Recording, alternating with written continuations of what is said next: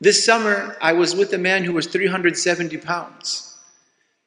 370 pounds. And then in 10 months, he lost 170 pounds. I told him, how'd you do that?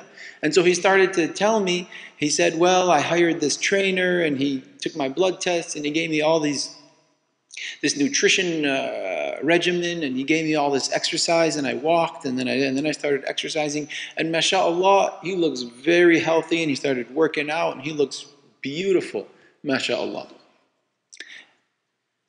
And then after we talked for like 30 minutes, and then he's like, but you know what? Can I tell you the truth? And I was like, okay, sure, tell me the truth. What is that?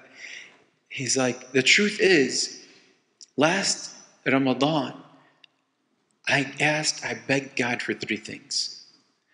I begged Him to help me lose weight.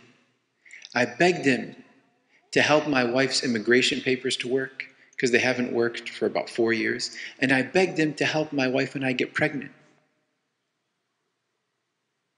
He said, after Ramadan, all of a sudden, I had this decision that I'm going to lose weight. And for the first time in my life, he's in his he's a grown man. The first time in my life, I'm ever thin. First time in my life. He's like, and we went to the doctor to get medical assistance to get pregnant. And when we went there, they came and told us, good news, you're already 2 weeks pregnant. And then my wife's papers and immigration, after so many years, they finally worked out. He's like, so the truth is, it's all Allah. It was all dua. And Allah answered my dua. Of course, we take the means with our limbs, but our heart is with Allah. And also this summer, I was with someone who was married about 16 years and never got pregnant. And they tried the medical assistance to get pregnant and didn't get pregnant.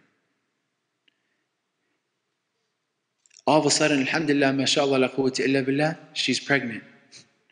He said, what happened? What happened? What'd you do? She said, honestly, masakta dua. I just gripped dua. We got pregnant. Everything medical failed.